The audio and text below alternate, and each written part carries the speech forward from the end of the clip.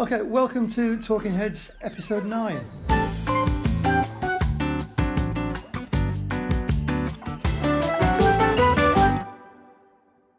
This one's sponsored by Bennetts Classic Bike Insurance, and this should be a really interesting one. I'm really looking forward to this one.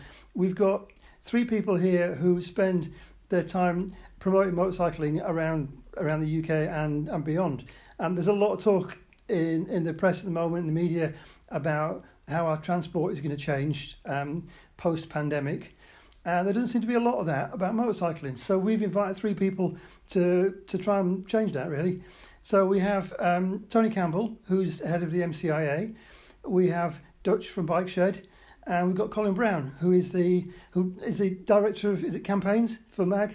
Director of Campaigns and Political Engagement is my full job title. Yeah, that sounds like a big job. I think, well, to be fair, all 3 of you are busy, I would imagine, at the moment. So just to start with, really, I guess, just for each of you to just a quick couple of minutes on what's taking up your time at the moment. What's the focus of your lives at the moment? Do you want to go first, Tony? Welcome to everybody, and it's great to be invited onto this video conference. So thank you and welcome to everybody. Obviously, as a member organisation, we represent the sort of supply side of the industry, so manufacturers, business really covering the full scope of motorcycling. And our lives at the moment are fully consumed with supporting our members with the latest government advice. And of course, as you would hope, and everybody would hope, is that we're doing everything we can to make sure that motorcycling is at the forefront of all of the political minds around transport and some of the challenges that we're going to face, not just now, but what seems to be for the foreseeable future. So, we see it as a great opportunity for this industry, but we're still struggling to overcome some of those challenges and some of those preconceptions about motorcycling, particularly in the sort of political field. And therefore, we're just working hard and making sure that we get heard and we get fully considered. And clearly, from the announcements that took place over the weekend from the Transport Minister and then again from the Prime Minister on Sunday night, although there was a lot of hot air, the reality is that we're still not considered as part of that landscape, which is obviously our mission to change that. Thanks for that. Dutch, do you want to tell us about? There's a lot going on with Bike Shed, isn't there, at the moment?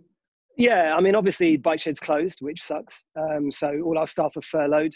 And Vicky had the bright idea of why don't we use our community to try and do something useful, which we thought was a good plan.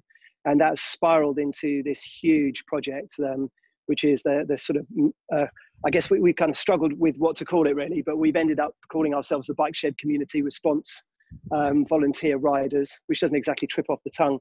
But we've got around 600 riders running around the UK on an app called Gopher, and mostly picking up and delivering PPE all around Britain, which is brilliant. We're also getting into a few other tasks. We've done a little bit of food distribution, and we're now moving into medicine and pharmaceuticals, prescription medicine. And last night, overnight, we kicked off a project with the NHS and the Royal Free Hospital, which is the Urgent Oximeter Response Initiative, along with Team Rubicon, as part of Op React, if I've thrown in enough names there, which basically is dealing with a lot of people who are dying of what they call silent hypoxia, where people think they're well enough to stay at home with COVID-19, but they're not. They're actually hypoxic. They haven't got enough oxygen in their blood. They slowly deteriorate, and you can't tell by looking at them, and then they pop their clogs. So our riders are delivering oxygen probes to those people. So a call comes in on 111, and an NHS clinician will refer a job to us for one of our riders to rush an oxygen probe to their house. And then they keep it and monitor their oxygen, and then they know if they should be in hospital or not. So we're flat out doing that.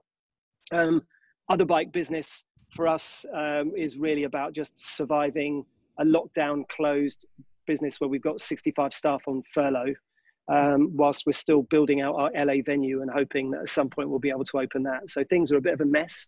And so it's quite confusing. We're really, really busy, but obviously we're not earning any money.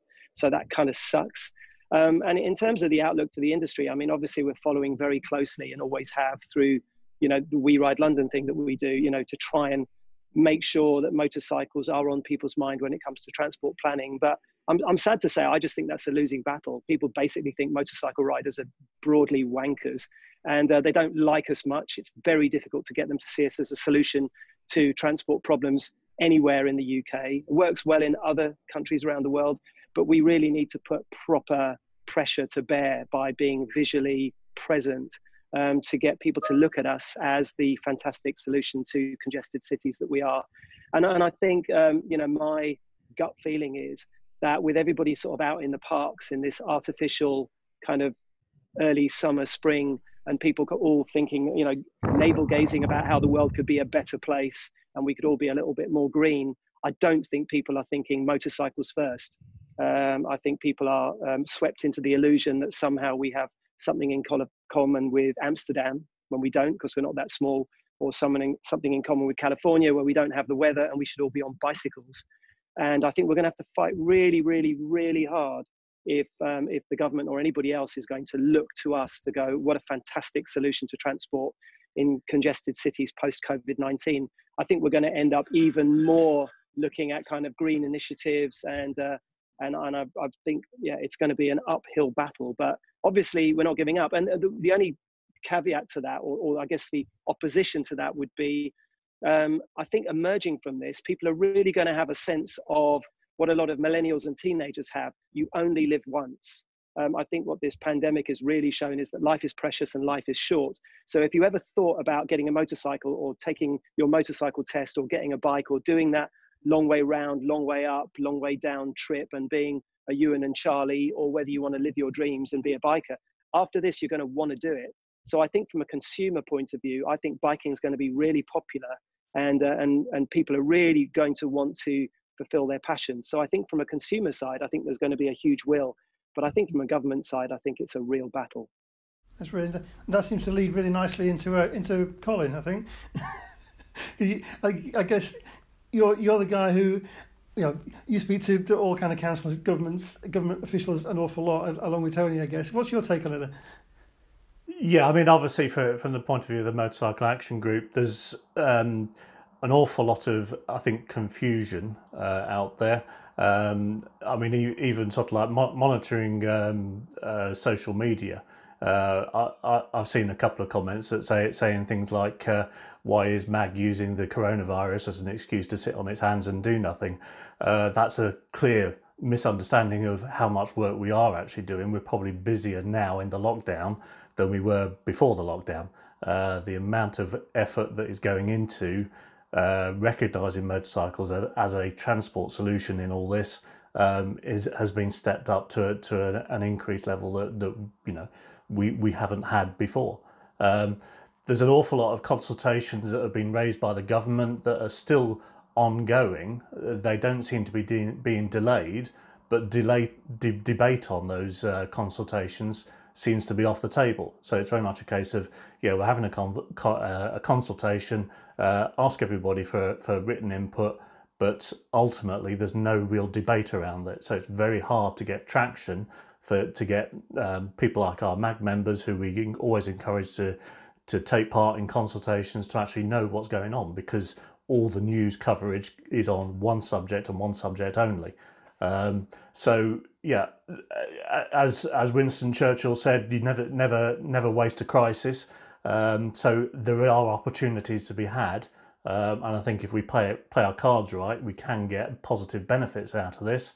But it is certainly not something that is going to be easy. It is not something that we can assume is going to happen if nobody actually steps into the breach to make these representations to government and to ministers and to members of parliament.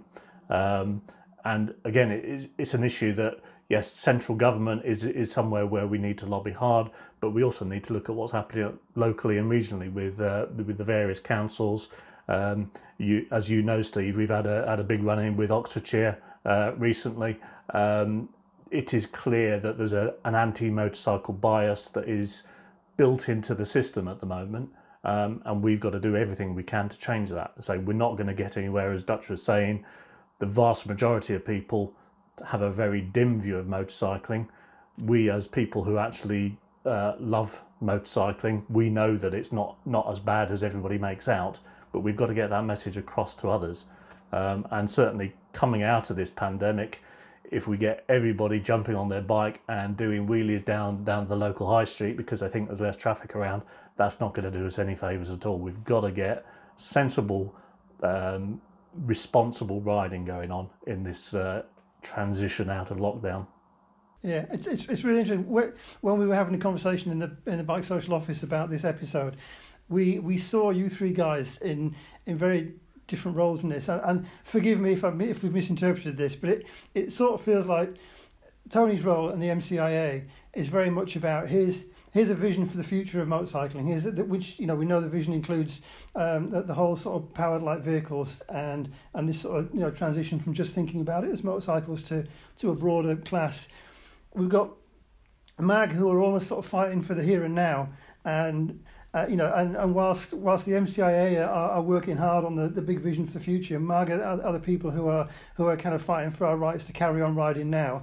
And then we've got Bike Shed is a really good example of just promoting the benefits of motorcycling and making motorcycling seem like a really cool, easy thing that people should want to do. And I don't know if that's how you guys see your roles, but I think that's sort of very fair comment. What I would say is, and the point I've tried to make since I arrived at the MCIA is that recognising what both Dutch and what Colin have said, is that the reputation for motorcycling is not a good picture. So what became very, very evident early days for me is that unfortunately it was road safety that was leading most people's thought processes. And of course, to a large part of the population, a motorcycle is fast, noisy, dirty, and absolutely dangerous. And it terrorises my local neighbourhood at the weekend, and I'm fed up with hearing about it. You then get a civil service and a government that thinks consistent to that. Then, of course, it was become very evident that actually we were no longer present in that whole debate. Dutch is absolutely right. Trying to get shift within government to think differently about this sector in more broad terms meant that we had to put a different suit on. There was no point in turning up, making an argument for the past when we had to create some sort of vision for the future. And what was really important for us was trying to get the reset button pressed to say, look, I know that's your image of motorcycling. If it wasn't for the increase in people using power two-wheelers to deliver food, Amazon parcels, and a lot of the great initiatives which Dutch explained earlier on, then the reality is the demographic for motorcyclists is, unfortunately, Dutch is a younger fella, I think, than the rest of us on this call. But, the reality is it's mid-50s, people with disposable income enjoying their bike at the weekend, not really using it. It's not a real necessity to get around. And what I said to the road safety people was, I said, look, if we didn't see this increase in last mile in our sector, this problem probably in the next 10 years will go away for you. You probably won't have to do anything and road safety will take care of itself. But the reality is we're a sector that has so much to offer, and I think it's been ignored for so long, and therefore it's important that we had to present the argument in a different way. And COVID-19 has magnified that whole that opportunity. But the reality is that the climate agenda has really gained some momentum. And like Dutch said, people sat in parks going, wouldn't it be great? I don't want to go back to life before. Well, life still has to be paid for and business has to continue. So therefore, life will resume back to something like it looked in the past at some point, with maybe some measures that may last longer than we're expecting. But either way, there's no magic fix for this. And I think this sector, whether it is a traditional motorcycle or whether it's something that's not yet on the market, and there's lots of new technologies coming through, is that we have a place to be part of that landscape. I genuinely think we've made some good progress. Have we made the progress we would have hoped for at this point? Well, I think the announcements over the weekend demonstrated that probably not. But as I said, we're venting our frustration. I wrote to the Minister on Thursday. I wrote to him again yesterday with Downing Street in copy, expressing our absolute dissatisfaction that we're not being acknowledged as part of the solution. And we had a call yesterday with the DFT where I completely lost the plot with them in terms of their thinking. And this was primarily around their urgency around legalising electric micro scooters, which have a place, but the reality is that they don't bridge that gap between walking and cycling and other transport modes. and their constant ignorance and naivety around what this sector can offer. As I said, for me, I just, you know, honestly, I feel at my wit's end with it. But genuinely, you know, we're pushing so hard at the moment.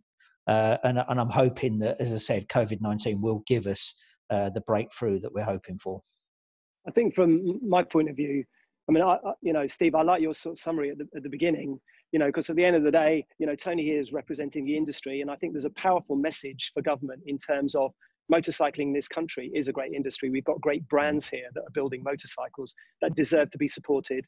And so I think there's a huge thing around the economy and the role that powered two-wheeled vehicles, regardless of what engines they are or how they're powered, should play a role in big city transportation. And I think that's a really important thing. I think one of the big issues that we face in London is that they're desperate to push everybody onto motorcycles. But if they looked at two-wheelers, powered or unpowered, as a single category of silhouette on the road, they would realize that a lot of people, if you live more than 3-4 miles away, cycling is a rich man's middle class game for people who are fit and who don't need to wear a suit to work and haven't got a lot to carry. And in a way, it's sort of discriminatory. You know, you need to open it up to people that need to go further and also deal with bad weather, which is going to turn up in 6-8 months' time. So if we can get the industry to look at two wheels on the road, not look at whether it's a bicycle or electric or petrol, just look at that, I think that would really help. But also the economic angle of businesses that rely on it that deserve a place. You know, we have a right to operate. I think in terms of MAG, I think MAG should be out there making noise and organizing demonstrations and having riders on the road doing stuff whilst trying to make sure people behave themselves. That's a battle we're always going to have. I think the role I see at BikeShed is actually, sounds a bit sort of wanky, but I think our job is to try and make biking cool. I think if we can make biking cool, relevant and interesting, biking's always been in the mainstream, which is why, you know, Chris Pratt is being chased by dinosaurs on a Triumph in Jurassic Park. It's always going to be there.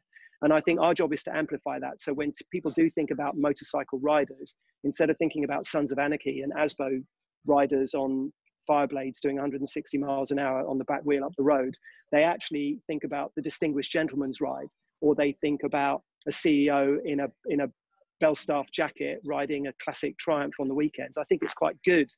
Also, we do a lot of stuff with brands like Super 73 that have those kind of powered pedal two-wheel bikes, but they lean on motorcycle culture, not bicycle culture. So I think our role is actually to make it cool, fresh, interesting, urban, relevant, and part of mainstream culture, and move away from the cliches, get away from the idea of sort of speed and into bikes that are actually about leisure and lifestyle, and move into the world of classic cars and preservation of culture and preservation of lifestyle and storytelling and adventure, and leverage Charlie Borman on bikes doing the long way up with Ewan and what that looks like.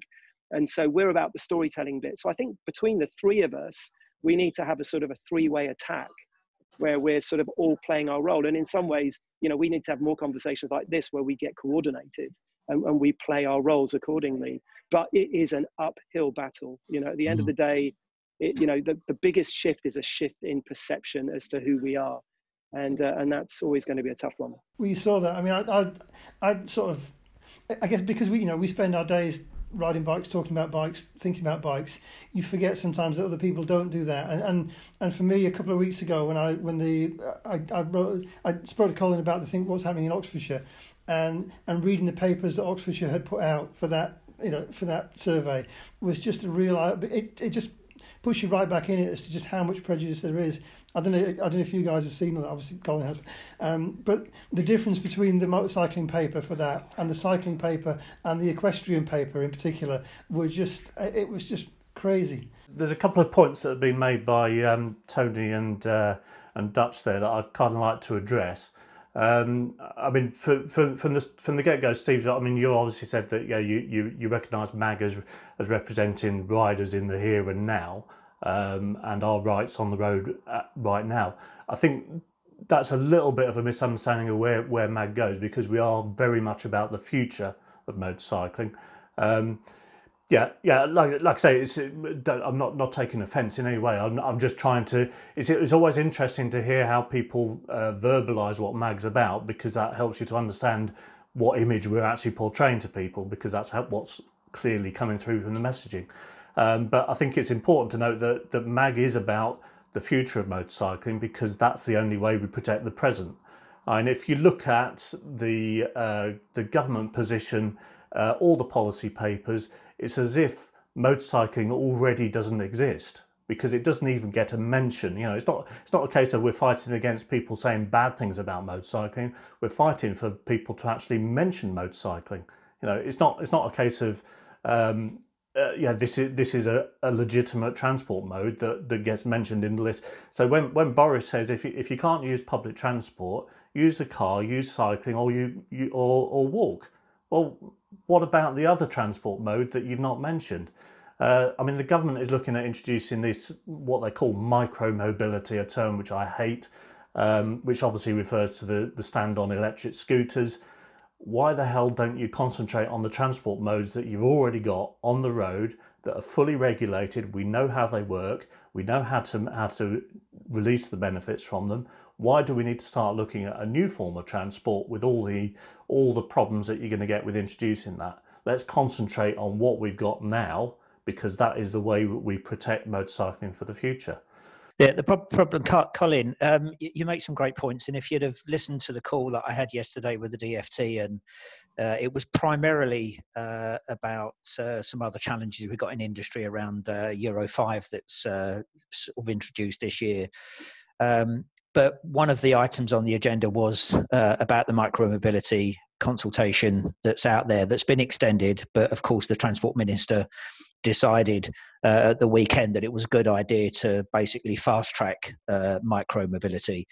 And this, you make the point I've been making from day one. Listen, you're hoodwinked into thinking there's some magic solution out there, or if you do, you're going to end up with issues that I can tell you now. History already tells me you've faced those issues in the past, which is why motorcycling and power two-wheelers face the regulation that it does today. The regulation is a result of trying to make riding a motorcycle or a moped or a scooter safer. And that's why regulation over the last 30, 40 years has evolved in the way it has. What you're saying is, let's open up a new sector, which is fine, unregulated predominantly, because we've got a minister or a government think it's part of that magic solution. I think it has a role to play, but it doesn't fulfill all of the requirements that are out there. And like you've said, Colin, there is a sector that can already play its game. Now, the problem is, and I've said it so many times and been criticised 2 years ago when I said, when you mention the word motorcycle to a room full of 100 people, the law of averages tell us that 3 people in the room will probably be motorcyclists. And the other 97, and if I said list down the things which you think are associated with motorcycling, that is what builds the picture. And in government, generally, other than the odd occasion, there's no motorcyclists there. They look at Stats 19, they look at the accident statistics, and they say, that's a problem. And the reason why it don't exist, I'll tell you why it don't exist, because in the early 90s, when we had the famous born again phenomenon, early mid-90s, is guess what? The manufacturers chased me and you and Steve down the road to say, it's like the evolution of the ape. And we've got this person that's come back to biking, and we are going to put all of our attention on making sure that we can satisfy that guy's demands and keep him in the market as long as possible. We lost sight of the young customer. We forgot how to innovate. Innovation isn't making a bike that does 300 mile an hour. Innovation is providing solutions that are for the moment. And when we talk about the millennials and the reason why they're absolute frightened of noisy, smelly, hot engines. Now, Dutch, yes, making it cool, brilliant. I completely take that argument, and I think they're doing an amazing job. But that will only ever penetrate so far. We've got to bring products and solutions to the market that young people are going to engage with, and it doesn't have to center around speed. It has to center around technology and innovation. And manufacturers, unfortunately, who I represent, have lost sight of that because they've been too busy chasing my pound note and satisfying the things that I want rather than thinking about who the next customer is. And this is something we need to change. And this is something, and I'm speaking like this because I speak like this with manufacturers. I make it absolutely clear to them they must start to think about what it is they need to change, because otherwise we're the horse and cart society of the late 1800s who said the motor car will never catch on. This is the reality, and we have to come to terms with that. That's a really interesting point, and I think it goes back to what Dutch was saying as well about actually, the source of power for these things is less important now, I think, than getting people interested in it and getting people on it. I've had a really interesting experience, not while we've been locked down, but just before we got locked down. This thing next to me is it's a new GT, NIU GT, which I got on test literally the day before we got locked down. It's the first electric vehicle I've ever come across that I could be interested in for two reasons. One, because it's relatively cheap. With the grand, it's $3,000 on the road. It's a Chinese-built electric scooter. It's built to a really high standard, much higher standard than the previous Chinese scooters I've come across. But more than that, the really neat thing about this is it's got two batteries. It's got two sort of car-sized batteries, which are removable. So you don't have to. If you live on the 8th floor of a tower block and you need to charge it up on a night, you just remove the batteries, take them to your flat, and charge them in the flat. And this is the first thing I've come across that actually thinks that it makes sense as an electric vehicle. It doesn't cost twice as much as a normal bike. It works. It does 60 miles, which if I was commuting in and out of London every day would be enough, and it's easy to charge. And to me, this is somebody has now started to get it, and I'm sure it won't be long before the other manufacturers do too. And it just suddenly completely changed my view on electric bikes completely. Can I just say, I mean, another misconception I think with people about what MAG is and what MAG stands for is that they assume that we're against electric motorcycles. We're not in any way, shape or form. We represent motorcyclists. We couldn't give a monkeys if you power your motorcycle with a rubber band or a hamster in a wheel. It's the power source is not important. It's the fact that it's two wheels with a motor. And I think it's important. One point that Dutch made about the promoting two wheels as a mode of transport. We are working very hard to build bridges with the cycle lobby. I've been speaking with British Cycling, trying to get to the point where we can come up with a joint position where we can say, look, two wheels is the best solution, whether that has a motor, whether it's an electrically assisted pedal cycle or a small step onto a throttle based electric motorcycle, whatever it is. What we're looking at is two wheels because that is more environmentally friendly. It's a smaller, lighter weight vehicle, less environmentally impacted than a car. If you look at the car industry, it's increasingly going towards larger and larger vehicles. The increase in SUVs, the fact that the sheer weight of vehicles. I mean, I did a recent article in our members magazine looking at the weight of vehicles, the same model of vehicle over the period of 20 years, and the actual curb weight of these vehicles just keeps going up. For motorcycles, it stays static. So you've got your Honda CG125, whatever it is pretty much the same size, the same weight as it was back in the 1970s. But if you look at something like the Mini, for example, possibly a bad example, but the original Mini was a very small, lightweight vehicle. Look at it now; it's an obese, overweight thing. Then sticking an electric motor and batteries, you add another 30% to the weight.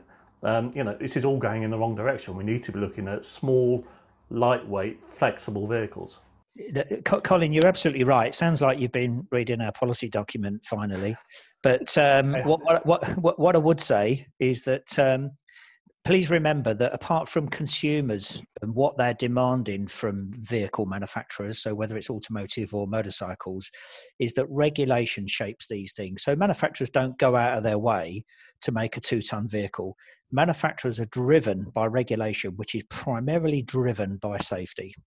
So when you end up with larger vehicles with safety cells, airbags, and all of these technologies that we've seen evolve since the late 80s, early 90s, it's not because the manufacturers want to do that. It's because regulation has driven them to make these vehicles much safer. And by definition of making them safer, they become larger, they become heavier. And of course, manufacturers will then look at economies of scale. So they will turn around and say, well, if there's regulation in one part of the world that says we have to build a vehicle in a certain way, and generally speaking, Europe leads on that, then they want to make those vehicles that then can comply with the regulation. Unfortunately, the EU regulation is now being adopted in most of the Asia Pacific regions. So we're actually starting to see that the likes of India and the Indonesia area and Asia Pacific area are starting to adopt the Euro regulation, which means, even from a two-wheel perspective, we're going to see this shape vehicle technologies over the next few years. I think what will happen, and this is why we've been rattling on around the L category, is because we're starting to see the large automotives appreciate that they're no longer going to sell a large SUV that can be used in London or used in any major city around Europe. And therefore, how can we get access? What can we do to be part of this urban landscape? Which is why you're seeing large automotives starting to invest into this sector. So when we talk about L category, motorcycles and L3 and moped is an L1. So and a Piaggio MP3, which you see a lot around London, is an L5, can be ridden on a car license. So we've got to remember there are opportunities for this industry and for the automotive sector to provide mobility solutions. And that's the argument that we've been trying to make. Why? Because I've always said, if we look after or we create a place for this sector, motorcycling as we know it today will take care of itself. If we don't succeed, we will be legislated out, which is where we are. So we can't make an argument for what yesterday looked like.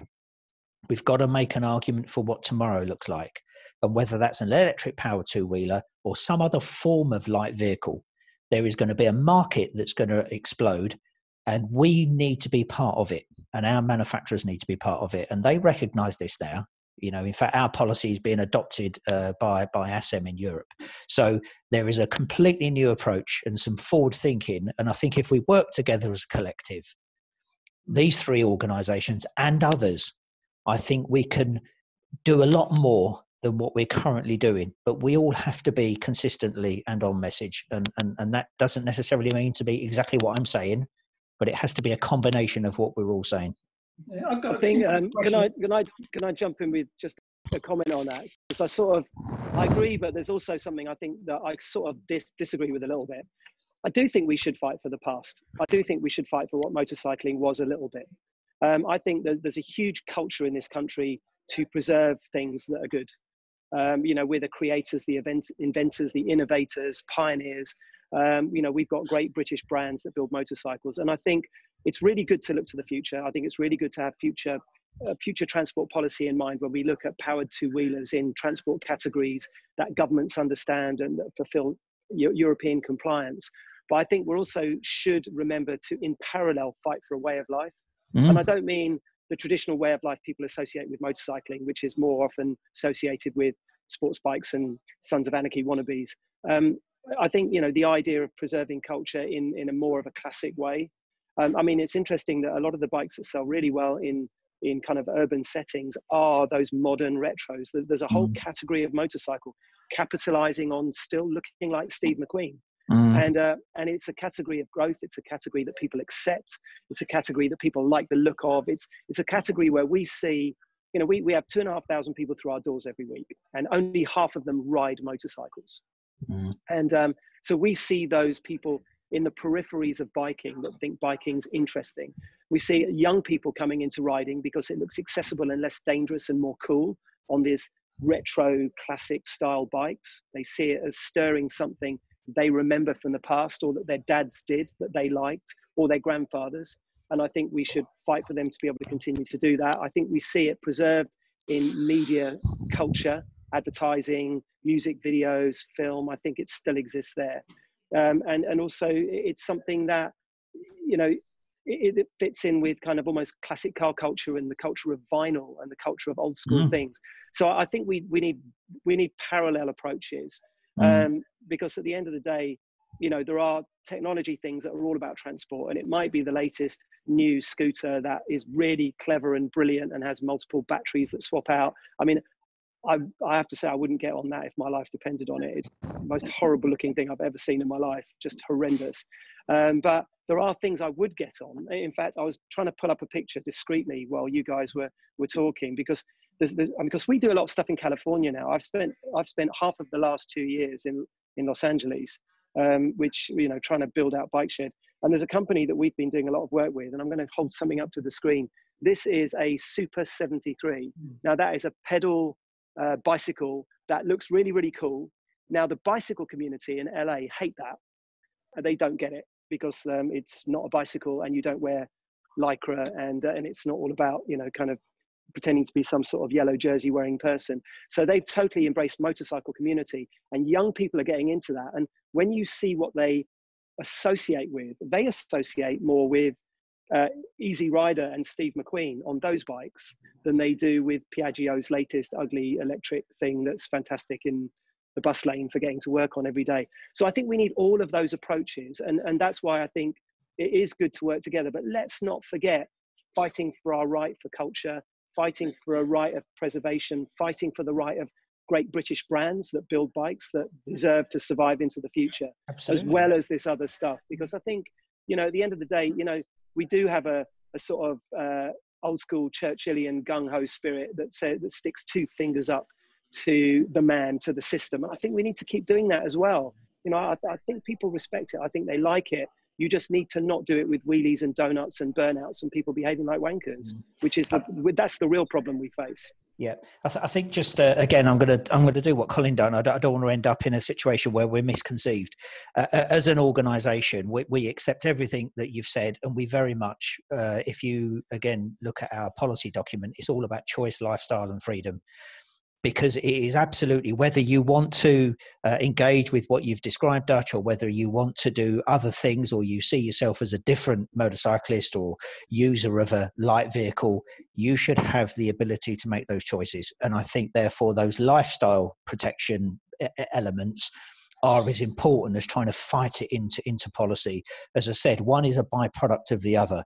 If, you know, the issues, the reason why we lost our voice is because during the mid-70s, you know, there was 10 million motorcycle license holders, and there was a market that was 500,000 new vehicles a year. At the moment, we have just over 1 million, 1.2 million active users, predominantly weekend riders, and we have a market that's 100,000. The reason why we're no longer in the landscape and we're not in people's minds, as Colin said, is because we no longer make up the proportion of people out there that we used to. And therefore, I think that is in it a bigger argument that somehow we can bring all of these elements together under an umbrella that will then allow us to make a more forceful argument. As I said, I think, you know, Colin and I, we've met a lot. I've met with Colin's boss and Lembit. We're all so passionate about what we do and what we represent, but it is about making an argument that's acceptable to people that don't think the way we do. And that's not the easy part. So we've tried to get the colouring pens out, create something that looks really friendly, very, very in touch with where the government thinks they want to get to, what a modern city looks like. And that's the argument. We're trying to say, look, forget all of that stuff. Don't worry about the wheelie, the burnout, the person. And then I get hauled into a meeting when Ludgate Circus is the most dangerous junction in London, and 40% of the accidents are motorcyclists that are pulling away from the traffic lights at 50 mile an hour in the space of 100 yards. It's a very, very difficult. So going back to what we said before, we're going to launch an initiative this year, which is going to try to get existing riders to become more responsible, because the damage they're doing, Colin touched on it earlier, particularly during lockdown, it is just appalling. No wonder people think the way they do about us. You know, even where I live, I'm on a popular motorcycle route. It's like Brands Hatch at the weekend at the moment.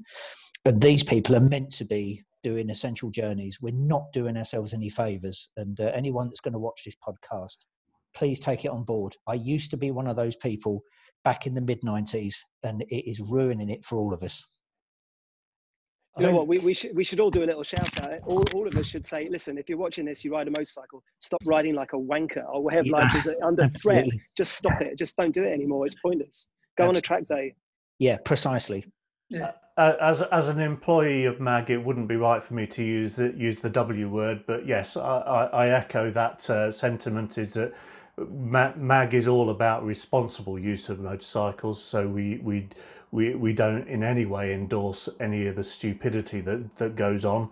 I honestly believe it's a minority of people that do that. The majority of motorcyclists are the ones who don't get talked about because they're the ones who are doing it correctly and responsibly. So I think, yeah, it's important, like I say, to echo all the comments there, is that we need to work together. We've all got different things to bring to the party. We need to protect the motorcyclists that are on the road at the moment, and we need to communicate in a way that doesn't alienate them. So when we're talking about futures and how it will be, you know, small little electric scooters that, like I say, your average Harley rider wouldn't look at sideways. Yeah, we've got to find a way of making sure that we're embracing all those people. There's a few enough of us as it is. We don't want to be losing any by putting out messaging that alienates certain groups. So we've got to try and be all inclusive to get the right message out to everybody, and that may well be by each of us as separate organisations having slightly varied messaging. But ultimately, we're all on the same page. We all want to go in the same direction, which is making sure motorcycling is still going to be there for our grandkids. Yeah, and that's, you know, I think that, again, that comes back to really what I was saying at the beginning. It fascinates me, and it's been really interesting watching this conversation as well, because I think, you know, it's the MCIA. The MCIA, you know, should be that big visionary, and there are things that the MCIA can do and should be doing, but it's probably not the MCIA's job in this world to be making motorcycling look cool, because there are other people who can do that differently and probably better. But in the same way as it's not necessarily Bike Shed's view to be lobbying for the industry. You know, I like the fact that actually there are three groups represented here who working together, you know, can pretty much achieve anything we want to, I think. But I think you're right. You know, it does come down to us as riders as well. We have to have that responsibility. It's, you know, part of motorcycling. There's an awful lot of bullshit in motorcycling. We know that. You know, you've only got to look on any Facebook group and you'll see talk of people, you know, bravely saying what they're going to do this weekend. And we know most people don't go out and do that.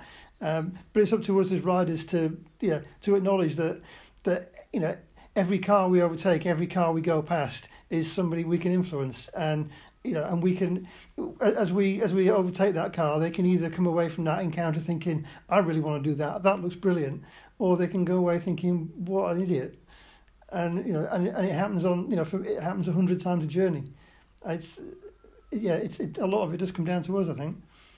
It does, and that's why it's interesting spending time in California, because in California, riding a motorcycle is really a legitimate, nice pursuit, and people smile at you and wave at you and give you a thumbs up. And in fact, it's not a huge sports bike culture. You know, there are a lot of people there on Harleys, but actually, I think California is one of the few states in America where Harley-Davidson have less than 25% market share. And so there are a lot of people out there riding Triumphs and Ducatis. They love to be a bit different. You know, there's Royal Enfields out there and Guzzies, and you'll see people almost making an effort to not ride American bikes. But the culture out there is people ride more slowly. There are huge amounts of places that welcome bikers and see them as an important part of their customer base. And, you know, yeah, there's a little bit of a kind of old school sort of cliche biker culture, but actually more and more it's just young, cool, interesting people. And I think if we remember that the industry is sort of slightly schizophrenic in that, you know, the motorcycle industry makes transport machines, but they're making them for people who broadly buy them because of lifestyle and culture. So in some ways, they've got more in common with somebody who makes a musical instrument or a watch than they have with someone who makes a car. And I think that's a really important shift in terms of understanding of the consumer. So if we only fight on one front, if we only fight on the transport front and we don't fight on the lifestyle front, we're not actually representing the riders who are riding for a different reason. I mean, it's a great excuse that my Triumph Bonneville is a great way to commute, but that's not why I've got a Triumph Bonneville, is it? You know, if I was really doing that, I would be riding around on some sort of clever electric scooter, or maybe something I could carry up the stairs. So we need to fight both fronts, and if we don't do both, we're doing a disservice to the people that we're actually fighting for. If I can just come back on the point you made, Steve, about the impression that every car driver has of us as we go past them. That's part of the messaging that we're putting out to around International Ride to Work Day this year, which the Motorcycle Action Group is promoting in the UK this year. And what we're trying to do is develop a narrative where a car driver who sees a motorcycle filtering past them actually thinks to themselves, well, this is a good thing. So put that seed in their mind that every motorcycle that filters past them is one less car in the queue in front of them. So we're actually a benefit to the car driver, even though they're not on that motorcycle, not enjoying as much of a benefit as we are. By us being there, they are getting a benefit because it's less congestion, less air pollution, less emissions, greenhouse gas emissions. So yeah, there's a lot of positives that we want to get into the mind of the car driver.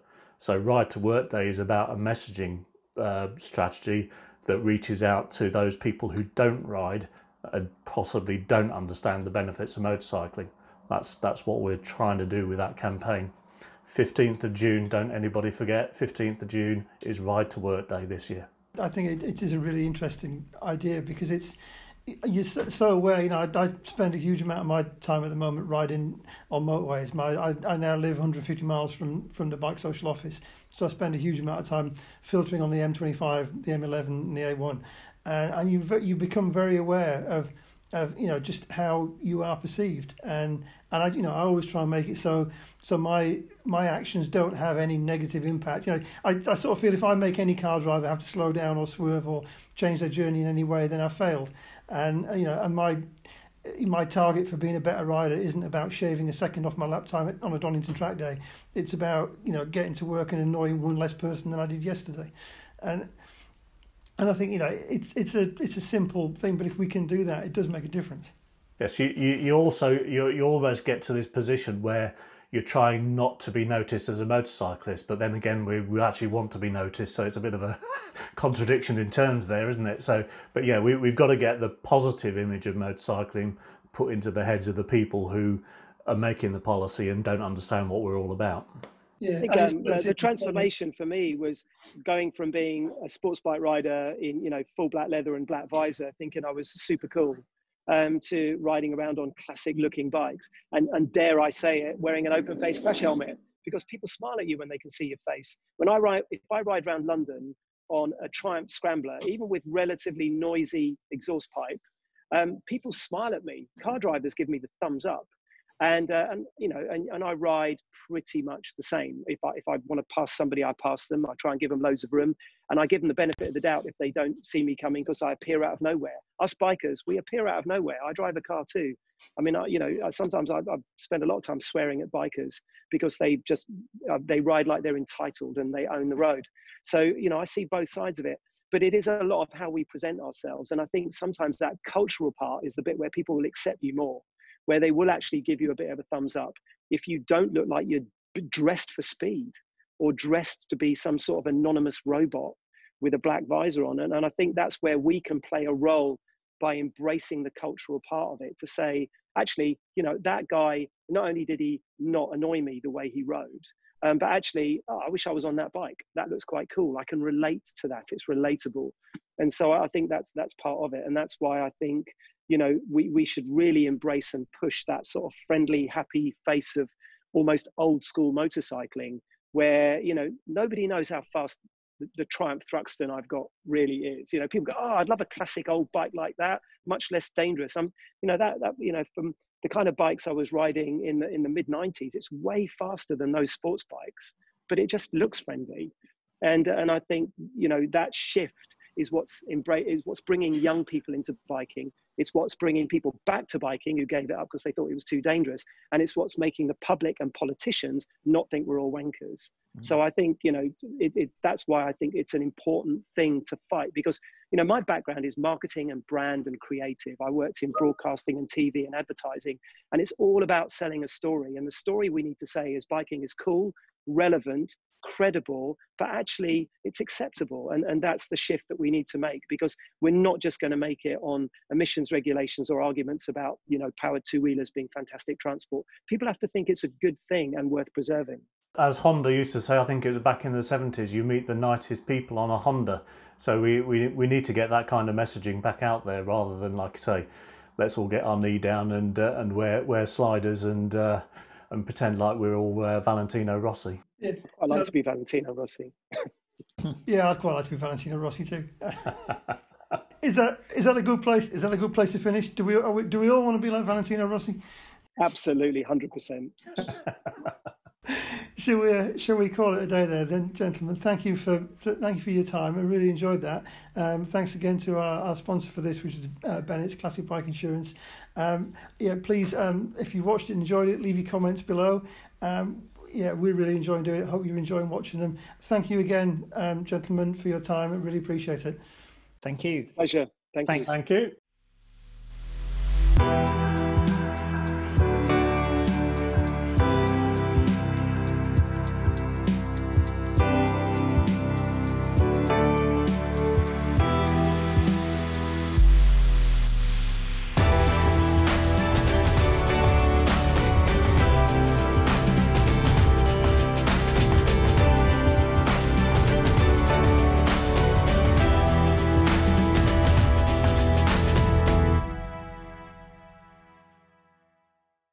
I need to be looking my best. Dutch looks as groomed as ever.